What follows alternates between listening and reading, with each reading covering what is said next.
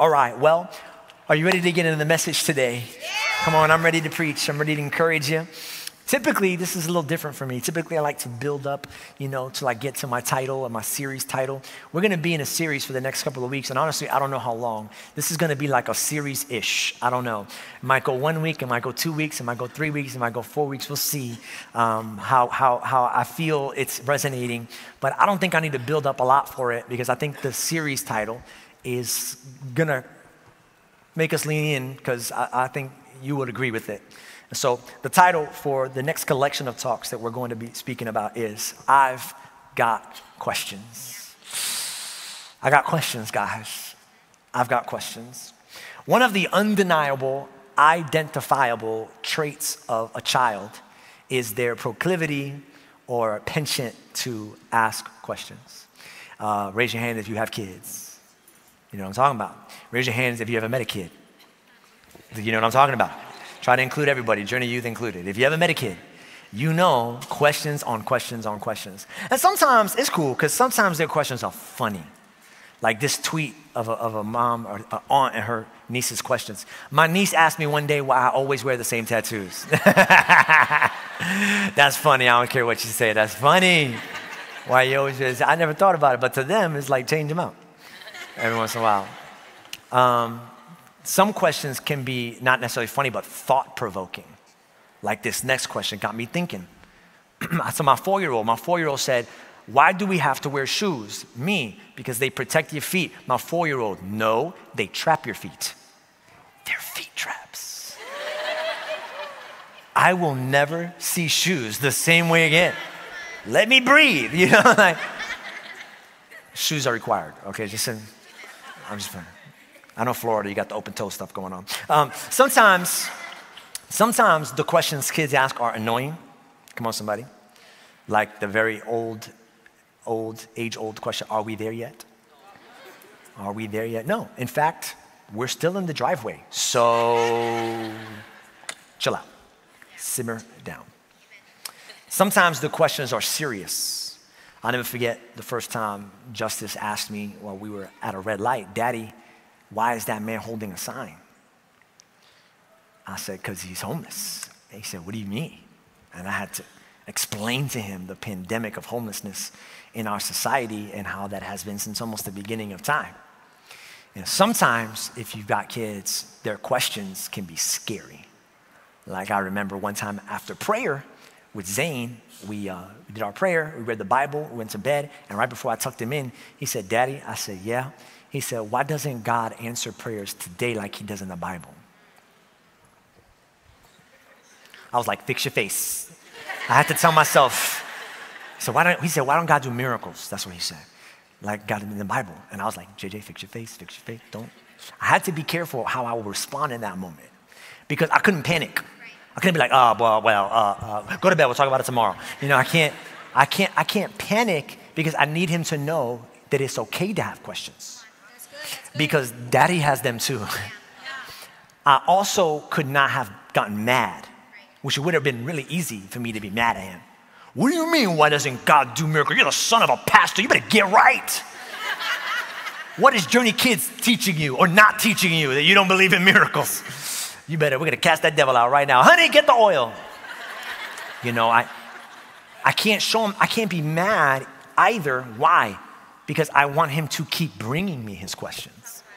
Because unlike his friends, my answers won't be based on what they think he wants to hear. Unlike TikTok, my answers won't be based on his algorithm. Unlike Fox and CNN, my answers won't be based on his political preferences. I'm gonna be able to try and give him answers the best as I can that are based on God's word. And I wish more people knew this about God. Because when we look at the world, we got questions. When we look at sickness, and evil and war, I've got questions. When we look at our life and we look at our relationships, I got questions. When I look at my bank account, come on somebody, I got questions. Where did that money go? I got paid and it was here for like a day and now it's gone. I got questions.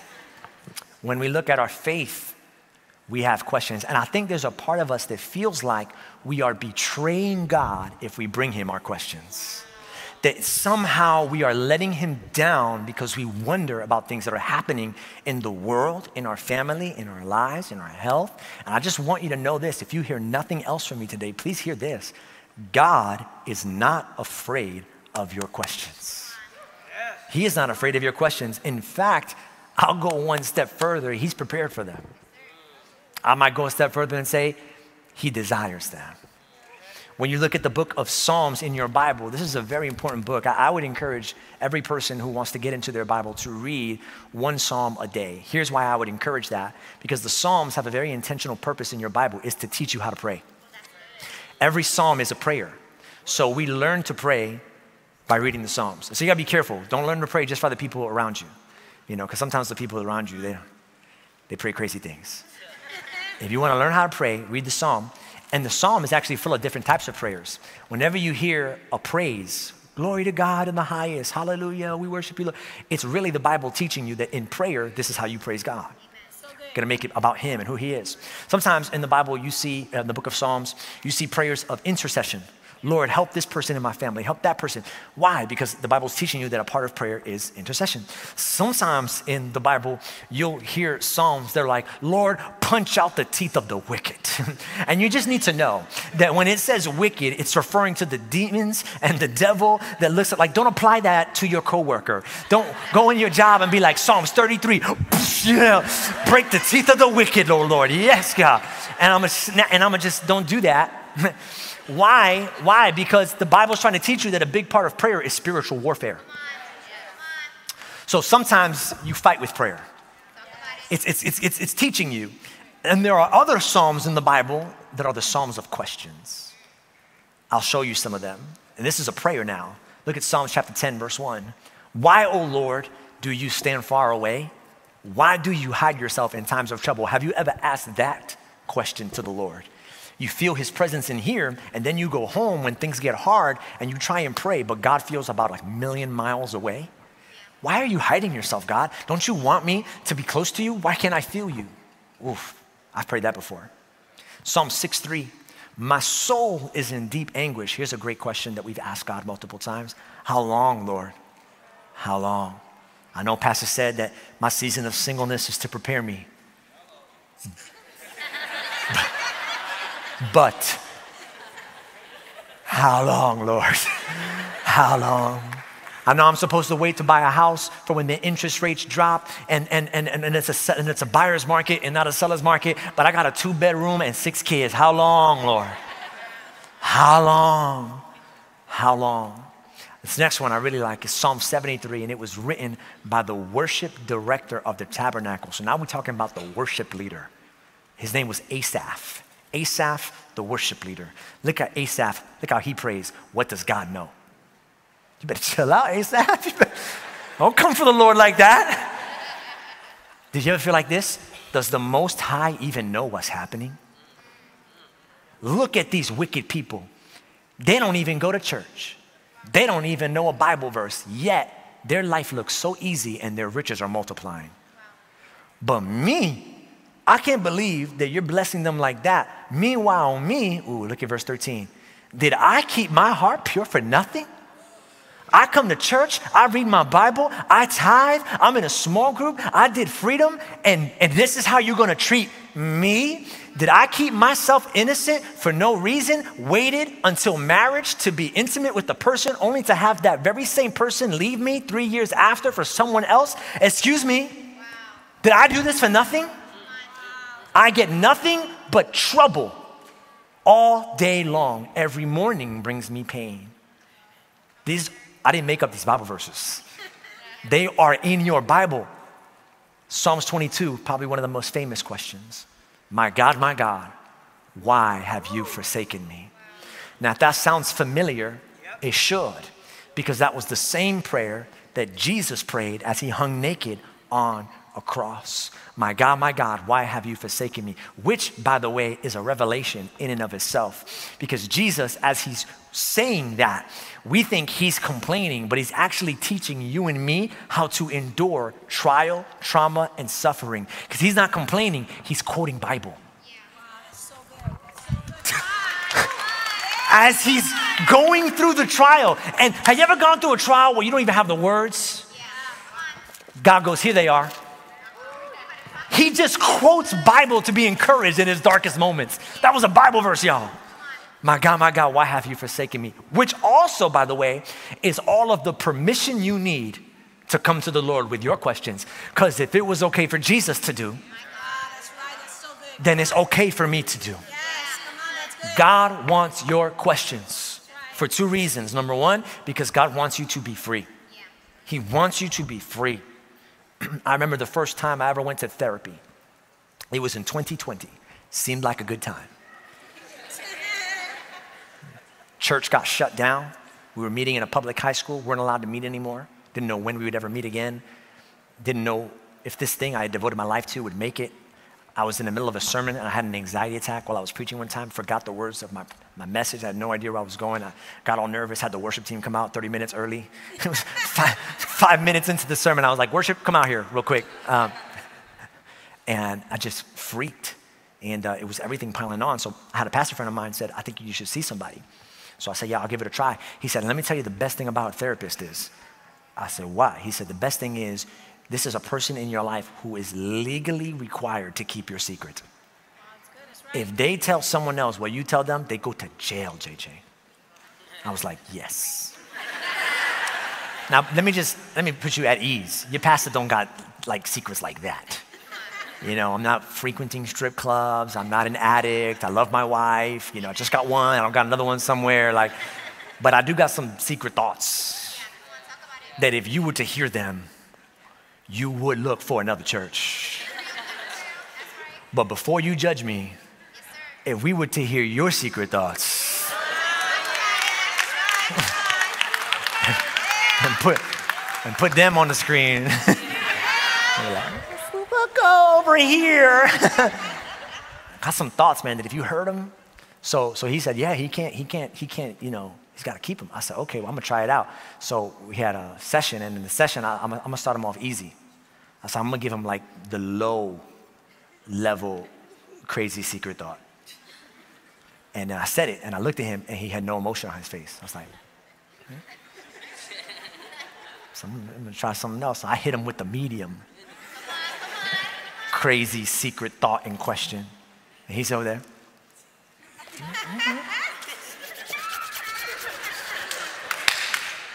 Then I went for the high, crazy secret thought. The thing that if I told you right now, you'd be like, get out of here. Like I threw that at him and he heard it. So then I just started laying it all out. I asked all the questions, laid out all the doubt, all the fear, all the worry, all the stuff that I had stopped. And then he said, okay, that's awesome. Our time is up. And he did not give me one piece of advice. Not one. I spent the whole hour venting. He did not give me one piece of advice. I left the room because it was virtual, so I got out of my office. I walked out into the hallway. Liz found me. She said, how was it? I said, awesome. It was great. She said, what did he say? And then it was like, it hit me in a moment. Did I just get conned? Did I just get duped? I realized, like, he didn't say nothing. He didn't say one thing. Anybody's ever been to therapy knows what I'm talking about. He didn't say one thing. He just heard me the whole time. And that was exactly what I needed.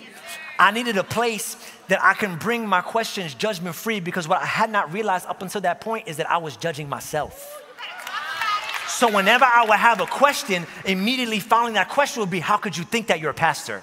How could you doubt like that? Hasn't he been faithful in your life for years? How could you believe that? You grew up in this. You went to Bible school. How could you not know that? How could you not want that? How could you actually desire that when you've got this here and that here? All the doubts came. But when I stepped into a judgment-free zone, I realized that I was free to keep myself from judgment. I could share it out. Listen to me. Let your questions be the feelings you share and not the shackles you wear. If you keep your questions inside, you will always be bound to your questions. But if you release them, you don't just release them, you release the power they have over you. I think this is why Jesus said, my God, why are you forsaking me? Not because he was looking for an answer. Because guys, I've studied Jesus and he has never asked a question that he didn't know the answer to in advance. Never. You know why he asked God that question? Hear me. Because he knew he was in the presence of someone he could trust. He knew he was in a judgment-free zone. He knew that his Father would love and accept him no matter the level of his doubt. And so he said, I can give it to you, Lord, freely because I know that you love me and you're listening to me. Judgment-free. The irony and the reason why he was judgment-free is because Jesus was actually paying the price for judgment as he was praying. So it's the other thing. But the other reason why God wants your questions here is because God wants to build your faith. And your questions are how he builds faith. I told my wife the other day, I tell her this often. I said, babe, thank you. I look in her eyes, I said, babe, thank you for picking me. Thank you for choosing me. It means a lot that you picked me. And then I think she feels obliged to now return the compliment. She looks at me and she goes, no. Thank you for choosing me. And then I did what you did. I laughed because I'm like, that's cute, but it's not the same. It's not the same. The first time Liz came over my house for a party, I think it was a party for Charlie, came over my house, there was 6 dudes around the dining room table and she had one seat right there, 6 dudes around her.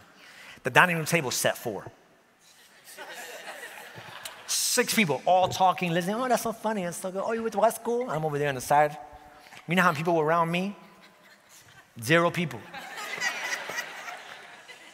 I said, baby, it's not the same.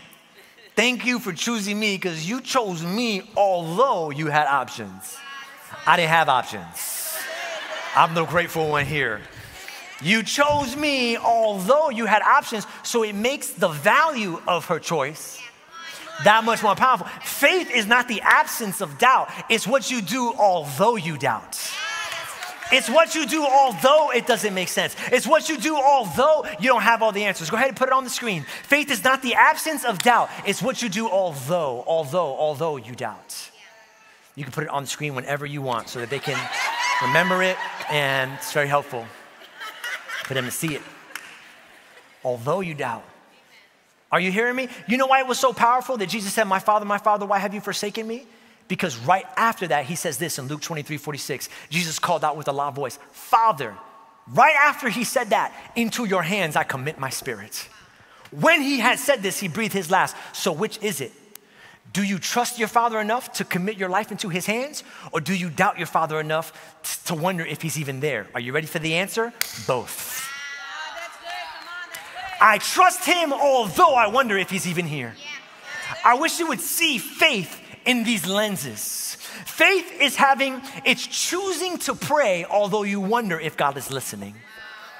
Faith is choosing to wait although you wonder if God is working. Faith is choosing to come to church every Sunday although you wonder if you're changing. I didn't know if this is working. I'm still dealing with what I dealt with last week. I cussed this person out last Sunday. I have a problem. I don't know if I should keep coming, but I'm going to keep coming because faith says you believe it even if you don't see it. Although, it's that although faith. Although I feel unqualified, I'm going to step into ministry. Although. So the question that I want to ask you today really is the question I'd love to answer with you today. And that's what we're going to do in this series. We're going to approach very common and popular questions. Like, I don't know when, but in one of the sermons, we'll answer the question, who am I? We'll deal with insecurity, we'll deal with calling, we'll deal with purpose. I'm excited about that one. But today, I want to answer a very common question in the 11 minutes that I have left. Cool, yeah. If you got to go, you could go. The question I'm going to answer, hear me, I want to answer the question, why? Have you ever asked God why? Have you ever looked at the world and asked God why? Why, God, are children born sick? Why do good people die young? Why does the color of my skin determine the quality of my opportunities? Have you ever looked at the Bible and asked why? Why does the Bible say something if sinful, if to me it feels natural? Why would a loving God create an eternal hell? Have you ever looked at your life and asked why? Why, God, would my parents divorce at such a young age? Why would you have allowed that person to to take advantage of my body when I was so young? Why am I still struggling with this even though it's been years? Why? Why would that person I love have to die? Why? Well, in the remainder of the sermon, hear me, I'm going to do my best to answer every single one of those questions. I believe I have the answer to your question, why? And I'm confident in it because it's not my answer. It was Jesus' answer when he was asked the same thing. John chapter 11, verse 1 through 3. Now a man named Lazarus was sick. He was from Bethany, the village of Mary and her sister Martha. This Mary, whose brother Lazarus now lay sick, was the same one who poured perfume on the Lord and wiped his feet with her hair. So the sisters sent word to Jesus, Lord, this is high-key emotional manipulation. The one you love is sick. John 11, 4 through 7 and verse 14. When he heard this, Jesus said, this sickness will not end in death. Amen. Now Jesus loved Martha and her sister and Lazarus. So when he heard that Lazarus was sick,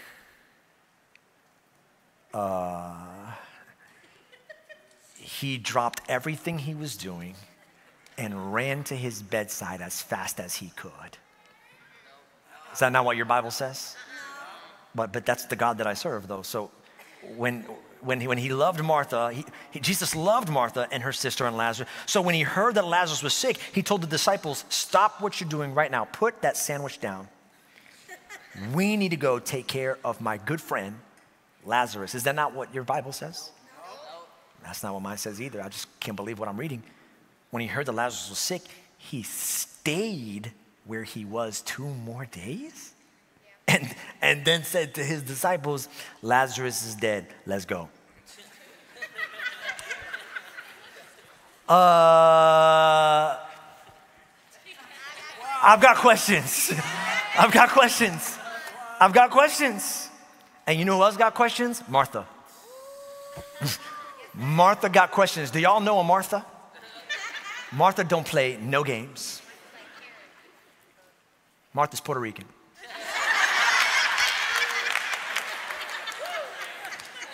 She do not play. Look at verse 20. When Martha heard that Jesus was coming, she went out to meet him. But Mary stayed at home. I need to paint the picture because you could read the verse and miss the story.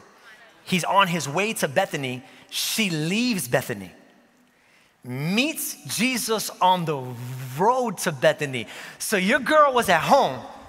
Somebody said, hey, I heard Jesus is coming that way. And she said, oh, for real? Okay.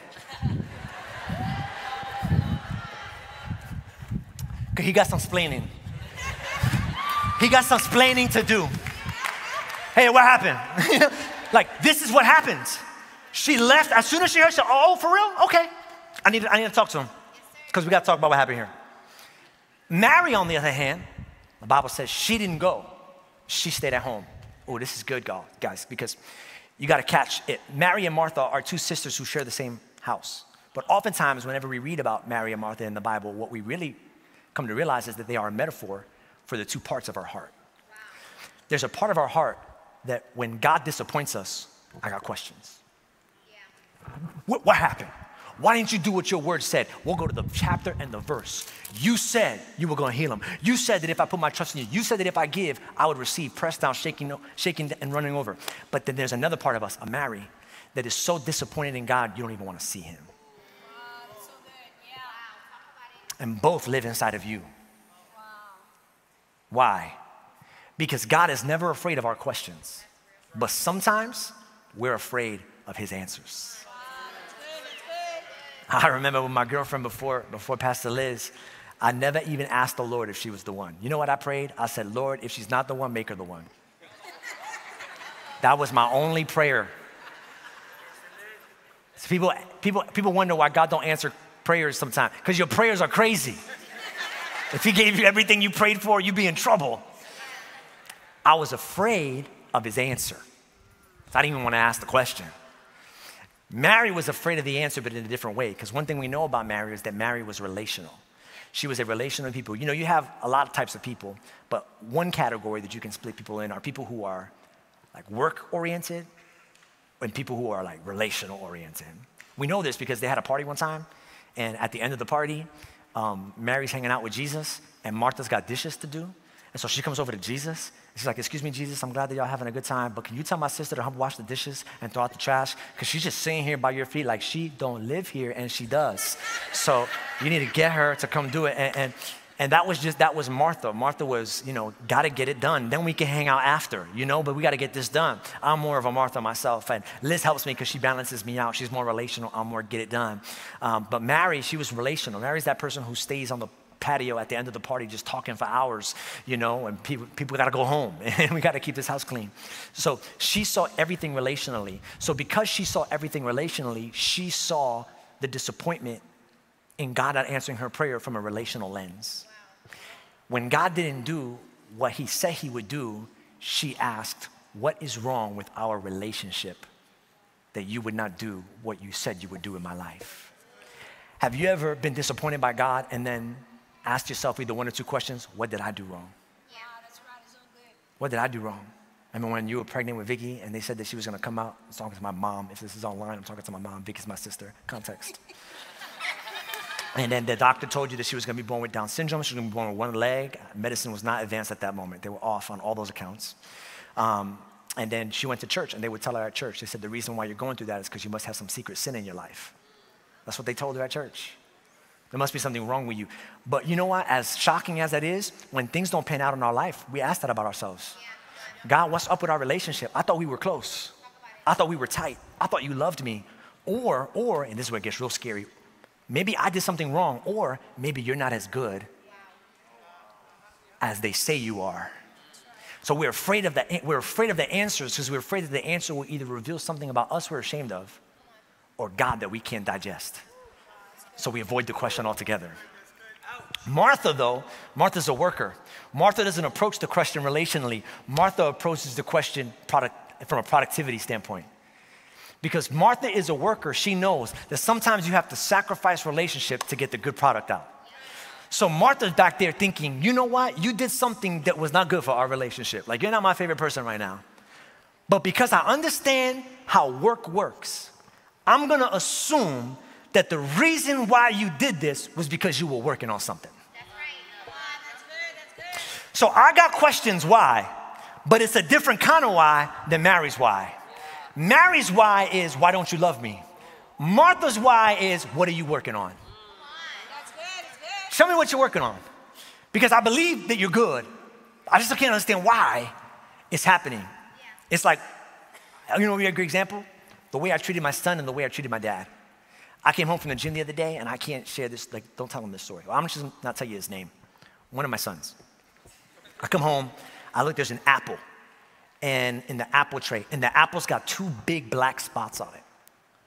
I don't even notice it. I see it, I don't think twice about it. I also see that the candle, very expensive candle that my wife got, is extinguished. It was lit before we left. And not only is it extinguished, it's also damaged. So I don't know what happened. I'm just home. Typical dad, right? Just like, something happened, I don't care. And my wife's very observant. She looked at the apple. She took it over the candle. She like detective powers came out. Who took the apple and put off the candle with the apple? She figured it out like that. I'm like, you're a detective, wizard, witchcraft. How did you figure that out? And then after 10 minutes of lying, one of the boys, and I won't tell you who, ends up saying, okay. It was me, I did it. After he admitted to doing it, I had questions. My main question was, why? Did you not like the apple? Did you not like the candle? Why would you do such a thing? And then when he started to explain, I got mad. Because I'm like, I don't think you understand the purpose of this question. There is not a world in which whatever it is you are about to say is a good reason to burn produce in my house. So he started, well, I said, why? He said, well, what happened was, I said, I don't care why. You better do that. I can't believe you did that. Go back to your room right now. You're burning It's like, how many parents can relate? Sometimes we ask our kids why, and we don't even really want an answer. It's not about the answer. It's about expressing our displeasure and frustration and anger, and let them answer that question. Don't you answer it. It wasn't a question to be answered. This question is not about you. It's about me. Don't treat God like that. Sometimes God will disappoint us in life, and we'll ask him why. And before he can even begin to send his Holy Spirit to minister to our spirit, we'll go, no. You let me down. You weren't supposed to do that. I don't see how this could possibly be good. I don't even care about your answer. You messed up. Don't treat God like the kid who lives in your house. He don't deserve, he don't owe you answers. You live in his house. Like, you know what I'm saying? But at the same time, listen to me, my dad came over, I had him come over a month ago because my doorbell wasn't working. So I said, Dad, can you fix my doorbell? He said, yeah. I said, this is the doorbell, this is the chime. I know enough to know that the doorbell makes the chime go off. So I hit this button and the ding dong happens there. So I said, these two things aren't working. I said, can you fix it? He goes, yeah. He came over, he looked at it, he went into the garage, and he put a hole in the wall that is not even adjacent to the chime. It's a whole nother wall. Rick, you know what he was doing? Because you do work with it. It's a whole thing. I don't know what it's called. A transistor, a transformer, Optimus Prime, I don't know. It was over there in the corner. He puts a hole in the wall that wasn't even connected to the chime. I'm like, bro, I got questions. What did this wall ever do to you? This wall is not even, got nothing to do with that. Why? But it was a different kind of why. Yeah. It wasn't the kind of why that I asked my kid. It's the kind of why that I gave knowing, I don't know, but I know that you know. So I trust that you've been doing this long enough. I trust that you've been God long enough that if you put a hole in one area of my life that I don't agree with, that I've got questions about, that if you start taking stuff down that I get mad about, I gotta trust that you know what you're doing even when I don't know what you're doing. So hey, I ain't mad, I just got questions. I just wanna know, I believe you're good. Now help me understand how this plays into your goodness. I believe you got a plan. Now just help me understand how this plays into your plan. That's a good question to ask the Lord. Either you presume his disinterest and hatred for you, or you presume his goodness and his sovereignty. But whichever one you presume, that's how you pray. That's how you come. So ask those kinds of whys. And that's what Martha did. Look what she says in the next verse. Lord, Martha said to Jesus, if you had been here, my brother would not have died. Look what she said in 22. But I know that even now, God will give you what you ask. I know you can do it. I know you got a plan. I know you're working it out. I don't get it. I don't understand it. But I know you're working something out because you're a worker. I'm a worker. I know how this is. Verse 23, Jesus said to her, your brother will rise again. But Martha really didn't believe that it would happen in that moment. She says, I know he will rise again in the resurrection at the last day. Martha's got a why question because she knows that Jesus can do it, could have done it, and didn't do it. And now when the why comes out, when we know he can do it, and he chose not to do it. And we go, hold up, but I know you can. So why didn't you? Oof. This is Jesus' answer. Here it is. I told you I would do my best to answer your question. Verse 25, Jesus said to her, I am the resurrection and the life. Are you ready? Whatever your why question is, God's answer to the question why is I am. I am.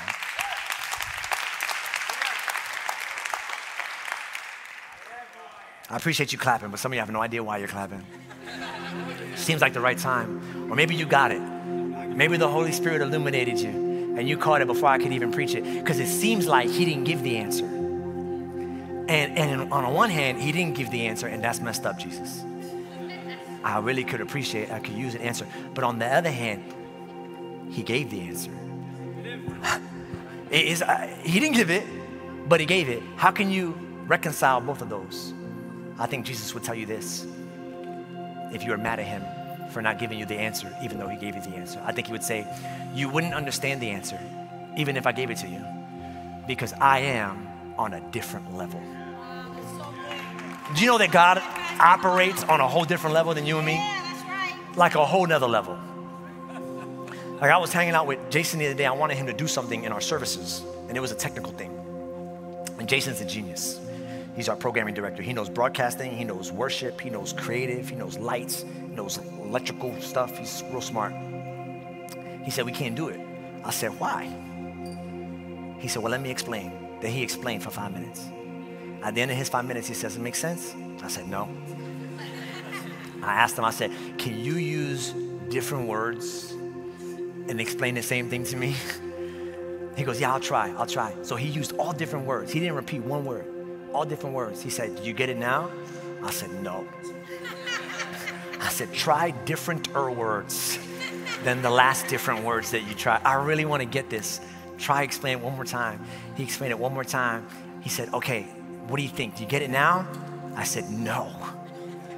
But it's not your fault. You are doing the best that you can. It's my fault. I don't understand what you understand. I don't have the knowledge or the insight that you have. I can't understand things that only you understand. But you know what? You explained it 3 times, so I'm pretty sure you understand.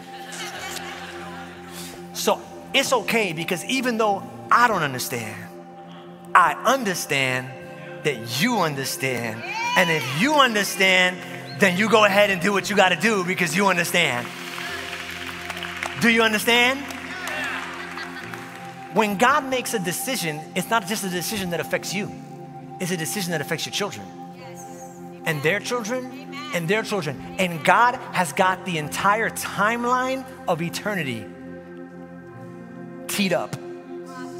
So he can't even begin to explain to you that the reason why the relationship had to end was because 30 years down the line, it would have an impact that would affect your great-grandkids. So if he actually set you down and tried to tell your brain would dissolve. I have a little joke. I say, trying to understand, God trying to explain his plans to you is like you trying to explain algebra to your goldfish. Different levels. Where would you even begin? God is on such a higher level than us. So we got to understand. So he goes, listen, you wouldn't understand it if I explained it. I am on another level. When he says I am, this is a tough one, but you got to eat this, swallow this. This is good. It hurts, but it's good. He goes, listen, I know you want an answer, and I know you don't like my answer. He's what he would tell you, but you're not the one who gets to decide the answer. I am. I am. Isn't it funny? You know, we only have questions about the things we disagree with. You know what my son has never said after I told him we're going to Disney World? Why? Never. He's like, let's go. You know what my son has never said after I offered him ice cream for dinner? You want to have ice cream for dinner? He's never, ever said, why? But you know when he says why? Hey, buddy, time to go to bed. Why? Hey, buddy, time to brush your teeth. Why? Hey, man, time to clean up your room. Why? Because we only question the things we disagree with. So when God doesn't do it the way you would want him to do it, we ask, why? But the thing that I have to remind my son about is, buddy, you don't get to decide right now. Daddy's the one who's in charge. It just blows my mind that we would say that we believe in God, but then get mad when he acts like a God. Are we all on the same page about what a God is? God means he sets the rules. God means he says what's right and wrong. God means he says go. He says where. He says when. You can't just have him as your savior and not sign up for him as your Lord. He's not in this to be 50-50. He's Lord and Savior, Jesus Christ. So when he makes a decision that you don't agree with, it's just a reminder that he's God and you're not. I asked Pastor Jenny for permission to share this because her daughter, Eloise, Pastor Jenny has 4 girls, the boss girls, and their name is exactly who they are. Those girls are strong, amazing women. I don't want to share too much of their testimony because that'll be their story for another day. Pastor Jenny's, she's shared it very openly, but to give you just some basic context, Pastor Jenny's girls have pretty much grown up without a father. And when their father was no longer around, Eloise, the 8-year-old, I remember you sharing this with me, that she was probably the one who took it the hardest. Now, you already know kids got questions. So imagine an 8-year-old growing up with no dad. She got questions. You know how she decided she would process it, an 8-year-old? She wrote a song. And I want to share with you some of the lyrics, because when Pastor Jenny shared it with me, I'm like, this is going to go on the album. And I just want to share it with you. The song is called, she's 8. The song is called Names for You. Names for You. For God. This is the opener. This is the opening line of the song. The name of the story is you. I don't know if I'm looking too deep into it to the heart of an 8-year-old, but I think what she's saying is, it's your script. She's 8. She goes, the story is you, Jesus. I'm just a part of your story. Oh my gosh, her theology is on point, Pastor Hector. It's a story about Jesus, isn't it? The name of the story is you. Look what she says. Because you are the Savior and you are the King. You know a way to save me. Hold on, the banger's not even there. Wait till you hear this line. You know a way to save me. There is a way for you to save me. And whenever I'm afraid, I know you're there to save me. Because you make a better king than me.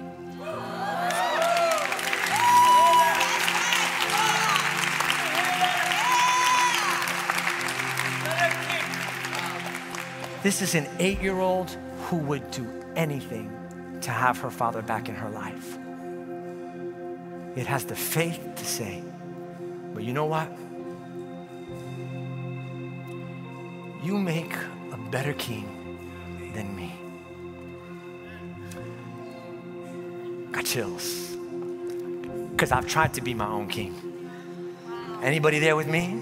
I tried to be the God of my own life. I tried to make my own decisions. I tried to date the people I wanted to date. I tried to have the job and every time I tried to be my own king, I ended up on the side of the road, empty, brokenhearted, depressed. I've gotten to the point, is there anybody who, you make a better king than me. I give the crown to you. I step off the throne, sit on the throne of my life and my heart, Lord. You make a better king than me. I don't want to be in charge. You be in charge. And then her song ends off with, because Jesus, you are bootyful. She wrote booty. Bootyful. Jesus, you are bootyful. He is. And here's the last thing I think Jesus would tell you if you got a why question. You wouldn't understand the answer because I am on another level. You don't get to decide the answer. I am, and I think he answered I am because this is the last thing I want you to go home with. You're looking for an answer? Cool. Jesus is the answer. He's the answer. Because what you've been really looking for wasn't an answer. You were looking for hope. And Jesus says, I am hope. You weren't really looking for an answer, you were looking for closure. So Jesus says, I am closure. You weren't really looking for an answer, you were looking for peace. I'm the Prince of Peace. What you think you're looking for is not what you are really looking for. And if I did not allow you to question, you would have never arrived at the answer. So I had to, are you tracking me? I had to put you on a path of questions. Process of elimination. Remember the multiple choice? That don't work, that don't work, that don't work, that don't work. It's gotta be that one. When you spend your whole life trying to do it on your own, that don't work. That don't work. That don't work. That don't work. It's gotta be Jesus. It's gotta be Jesus. It's gotta be Jesus. He's the only one who can set me free. He's the only one who can mend my heart. He's the only one who can heal me.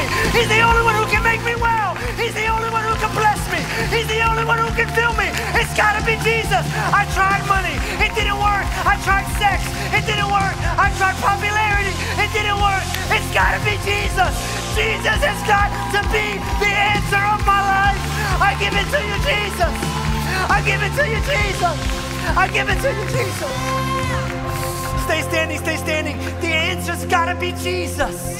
That's why none of it worked up until right now. And then when you get in his presence, I'm closing right now. Then when you get in his presence, look what happens. Remember that song? Nothing else, nothing else, nothing else. Look at Psalm 73. Remember Asaph, the worship director, who about lost his stuff? Talking about, God, where are you? Why don't you love me? Look what he says in verse 16 at the end of his prayer. When I tried to understand all my questions, it troubled me deeply. Until I entered into the sanctuary of God. Then when I got in God's presence, I realized, this is what I've been missing all along. This is the one. It's gotta be Jesus. I promise you, bring your questions to the feet of Jesus. You might not leave with an answer. There's no way you don't leave without the answer. I need somebody to say amen if you know what I'm preaching about. You get into God's presence because you're wrestling with some things. And you're expecting like addresses and dates and names and numbers and God's like, and you're like, yeah, Lord. And he's like, and you're like, all right, well, what do you got to say about that? And he's like, I am. And his presence wraps you in his arms.